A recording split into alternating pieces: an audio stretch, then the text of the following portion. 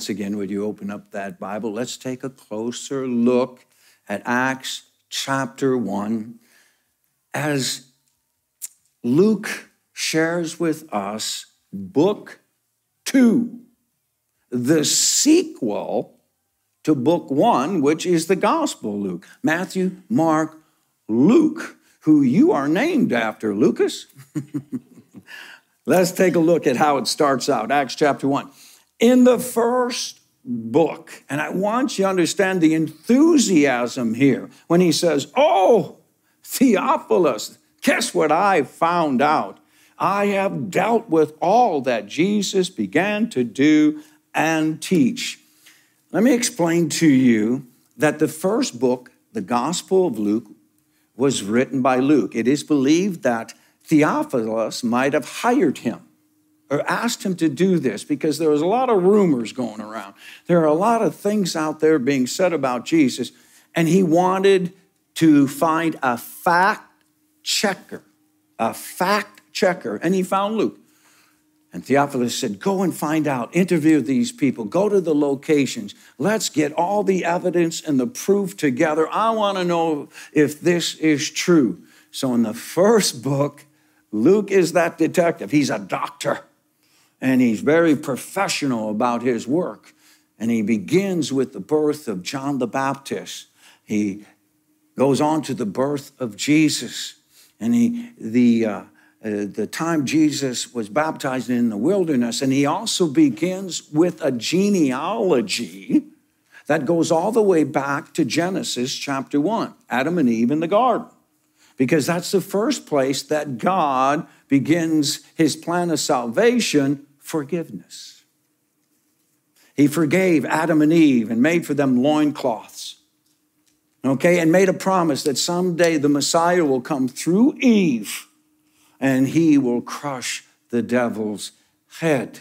Throughout the Old Testament, God is portrayed as the one who forgives. An example of that would be Joseph. Remember, his brothers mistreated him, mocked him, threw him in a hole in the ground, sold him into slavery. He's basically assumed dead, but all of a sudden he's second in Egypt. After the drought, the children of Israel come down, and what does Joseph do with his brothers? Forgives them.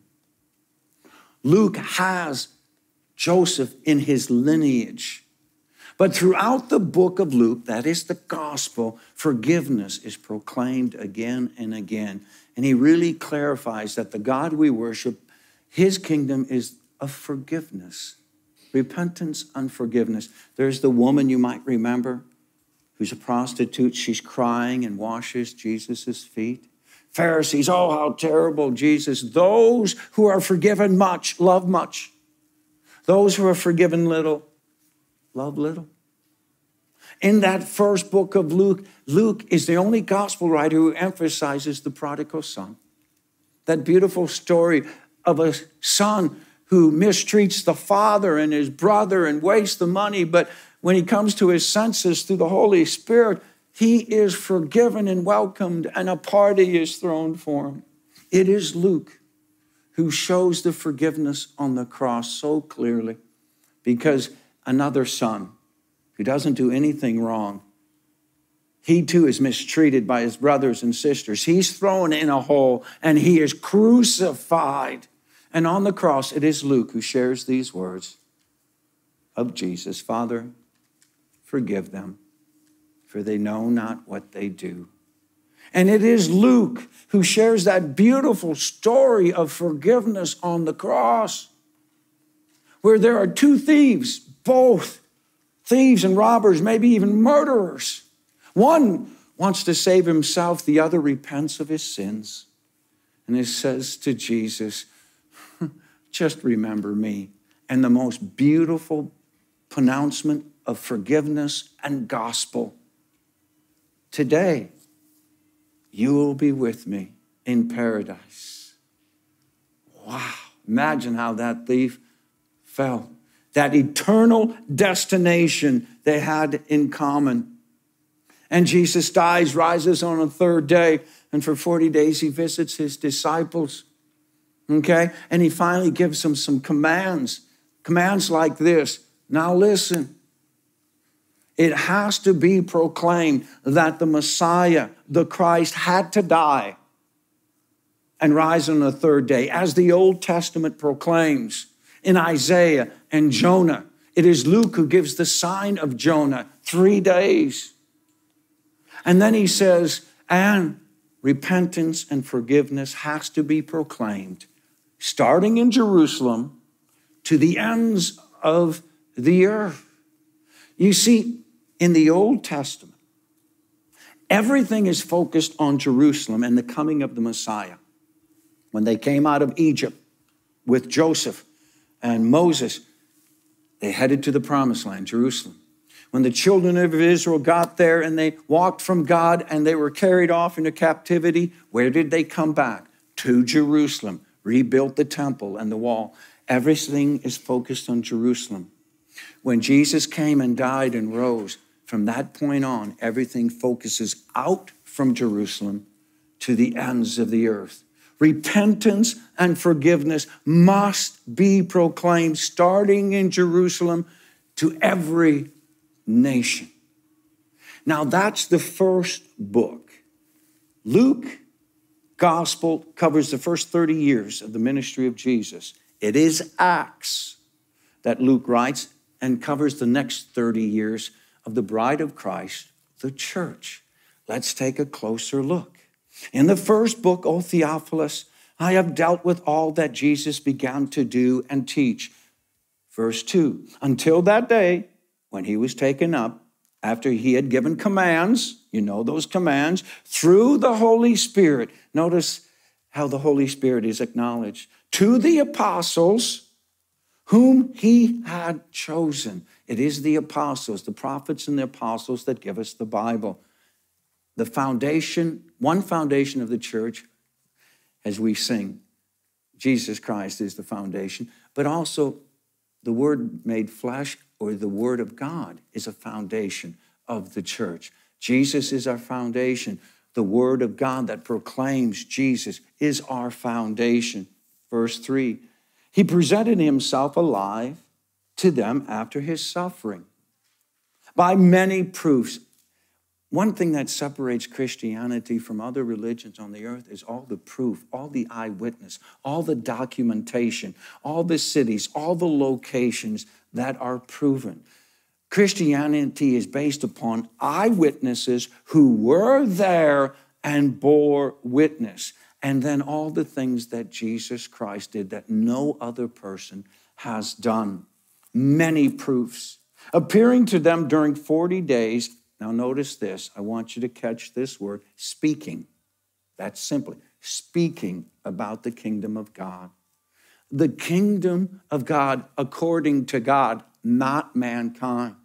The kingdom of God that proclaims repentance and forgiveness. Because you see, people are looking for that purpose and that identity and that hole being filled in their life. Whether you know it or not, Jesus has put eternity in the hearts of every man, woman, and child.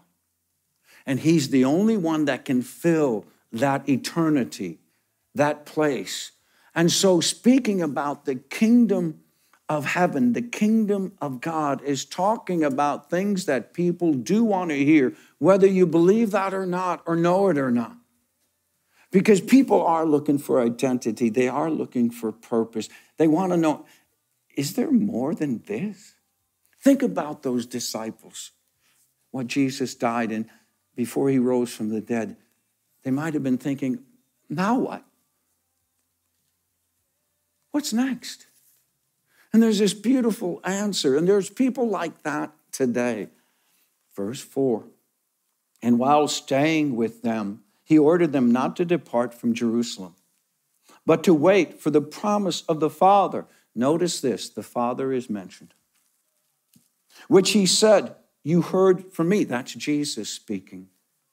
And then verse 5, for John baptized you with water, but you will be baptized with the Holy Spirit not many days from now.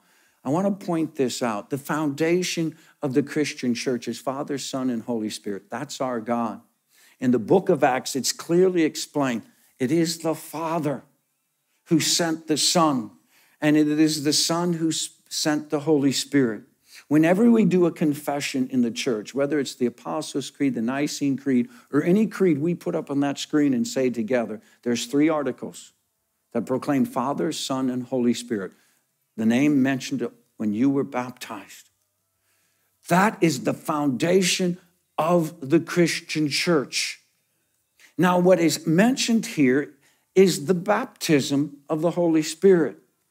Now, a lot of people try to, wait, I was baptized, and what's the baptism of the Holy Spirit? It's God's process of changing your colors. Okay? Flip one page with me. Back to John 20, verse 22. Jesus died, he rose from the dead, he meets with the disciples. Okay? The disciples who had the work of the Holy Spirit in their life. No one can say Jesus is Lord except through the Holy Spirit. Remember that cloth I dipped in the dye, and a process was started. The Holy Spirit was given. And he begins to, if I dare say, erase part of your life and immerse your life with himself. It's a process. It doesn't happen immediately, or it could. But for the disciples, it took 3 years. They were baptized. Jesus was baptized through the baptism of John for repentance. Now, Jesus, of course, didn't need that, but a process began. And here, Jesus dips them again in the power of the Holy Spirit. This is before Pentecost. Verse 22, John 20. And when he had said these things, he breathed on them and said to them, receive the Holy Spirit. They already had the Holy Spirit. But receive more of the Holy Spirit, more drenching of the Holy Spirit, because the goal is to be immersed in the Holy Spirit, completely drenched, covered by the Holy Spirit. It's not that we immerse ourselves. It is that the Holy Spirit immerses himself in us. And notice this, receive the Holy Spirit. If you forgive the sins of any, they are forgiven. And if you withhold the forgiveness from any, it is withheld. It's all based upon forgiveness. What separates Christianity, the foundation of Christianity, is we are forgiven and we forgive. That's what we pray in the Lord's Prayer. Back to Acts. Verse 6. So when they had come together, they asked him, Lord, will you at this time restore the kingdom of Israel? These poor disciples are still going from their sinful nature, okay, and thinking, oh, now is God going to come? Are you going to come? And we're going to have the authority and judgment against those Romans. Oh, you can just see Jesus shaking his head. And Dr. Spomer last week spoke to us about Jesus riding into Jerusalem on a donkey, the foal of a colt of a donkey, gentle, humble, a suffering servant. But Dr. Spomer also reminded us someday he's going to come as a white stallion, and he's going to come as judge. We confess that in the Apostles' Creed, and he will come again to judge the living and the dead with the power of judgment, okay? And Jesus acknowledges, yeah, that's coming. Notice how he does it, his second coming. He said to them, it is not for you to know times or seasons that the Father has fixed by his own authority. That's coming. But until then, there is a different power, not judgment, but of forgiveness that I'm going to give you and I'm going to immerse you in.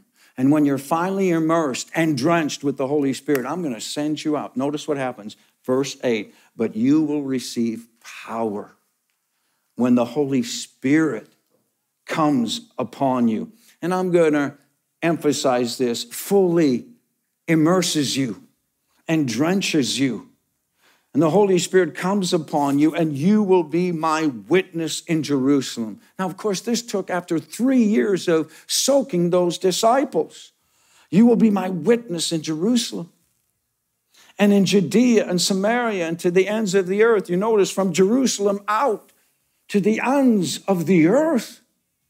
Now, through the power of the Holy Spirit, the church has to go out. Old Testament, everybody coming into Jerusalem. New Testament, everybody going out to the ends of the earth. That's God's grand story, his plan of salvation for all nations. Then verse 9, and I'm going to paraphrase as I read this. Please forgive me, but this is how I see it. And when Jesus had said these things, he drops the mic. As they were looking on, he was lifted up, and a cloud took him out of their sight. Wow. What do we learn from this? What can we take home? Well, the foundations of the church, first and foremost. The church's one foundation is Jesus Christ the Lord.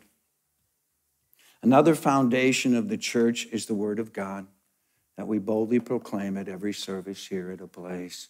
We know it's the Holy Spirit that has worked through the prophets and the apostles to give us this written word. And we know the command of Jesus Christ, that we have to tell people and speak to people that the Messiah, the Christ, that God had to suffer and die and rise on the third day. But repentance and forgiveness must be proclaimed to the ends of the earth, beginning in Jerusalem. Why? Because people need to hear that. Because deep inside, people are struggling with their own sin, struggling with eternity. Is there anything more? What is identity? What is my purpose? And when Jesus called the disciples, he has called us, but he has also empowered us. It is a process that begins at your baptism and throughout your training, and eventually someday what happens, you emerge from this process with new humanity, a new Adam and a new Eve. And what happens is you finally realize that I commune with the Spirit of God. I have the Spirit of God within me, and I do have a purpose. I do have identity. It's the church. It's him. And when you are fully ready, immersed with the Holy Spirit, he sends you out to be a witness for him. Now, I'm going to give you a Greek word. I don't like doing this, but today is one of those exceptions. You will be my witness. Now, the Greek word for that, you may or may not recognize, but you ready? I'll give it to you. Martyrs. Martyrs. You recognize the English word? Martyr. What he's basically saying to each and every one of us, I'm sending you out to be a martyr. But I've empowered you. You've been baptized with the Holy Spirit, totally drenched. And I'm sending you in that power because you now have the identity. Your color is changed. You're a new person in Christ through the work of the Holy Spirit. Let me put it in a way that will help you. You have more in common as a Christian sitting here or online this morning than you have more in common as a Christian with a Christian in South Africa who's a Christian. Someone who knows that the chains have been removed. Someone who also sings, you might say, in their heart, Holy Spirit, you are welcome here. Make me more aware of your presence. Then you have in common with somebody in Tulsa, Oklahoma, or Broken Arrow who doesn't know Jesus. You have more in common with a Christian believing homeless person than you have in common with somebody you're working with today that doesn't know Jesus.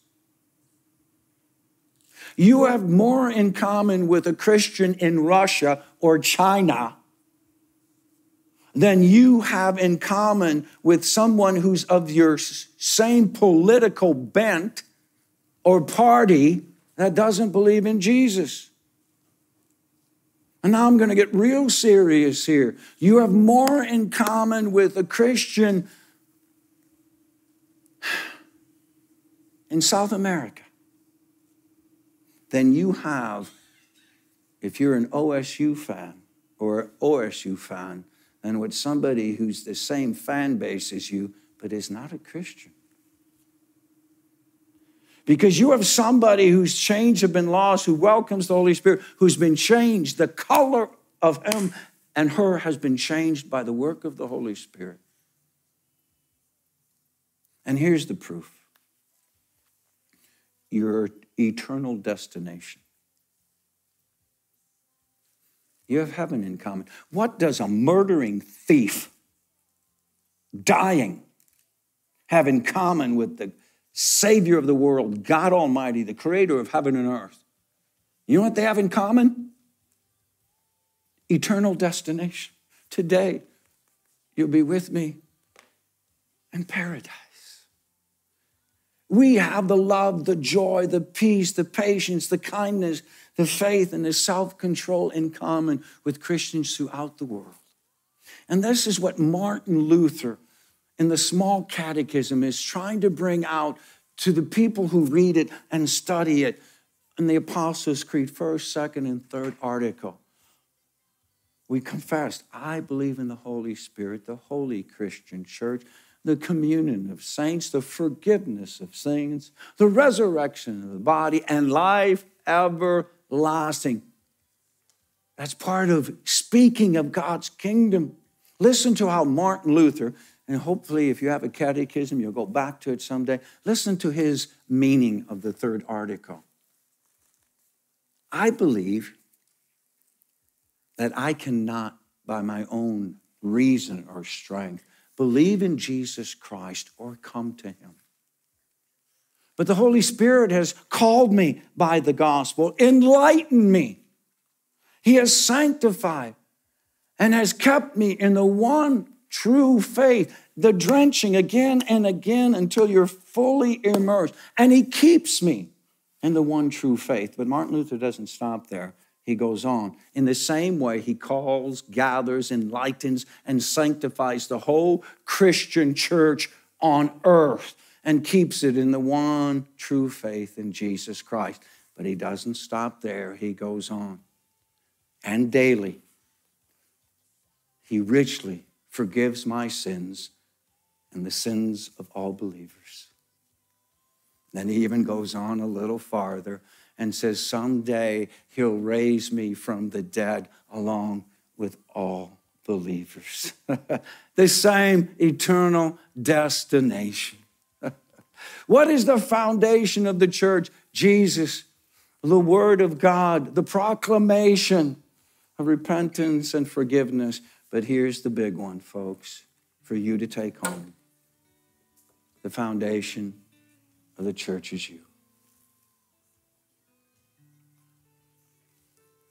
If a block is laid on a foundation, it becomes one with the foundation. You have been laid on a foundation as living stones. You are a martyr for Christ, a witness. And as you leave, I want you to think about this. How's your witness?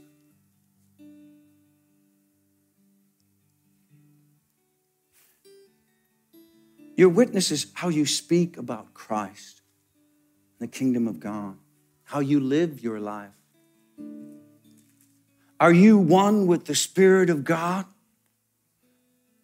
Do you realize you're completely been changed? You're a different color. You're a different person. And you have power as part of the foundation of the church to speak, to share, to witness. I hope you'll think about that. Not only do you need to do it individually as a person, but we need to do it corporately as a church. How are we doing? Are we being effective in our witness? Is there things that we're really good at, or are there things we can be better at. We need to always consider that as we remember, we too are part of the foundation of the church. Because we've gone out from Jerusalem and we need to go and reach to the ends of the earth. May we never forget the foundations of the church. It begins with the Holy Spirit and it ends with the Holy Spirit taking us to heaven. I tell you, it starts in your baptism, and hopefully you're fully drenched with the Holy Spirit. And my prayer is that we'll go forth and share the good news. Amen.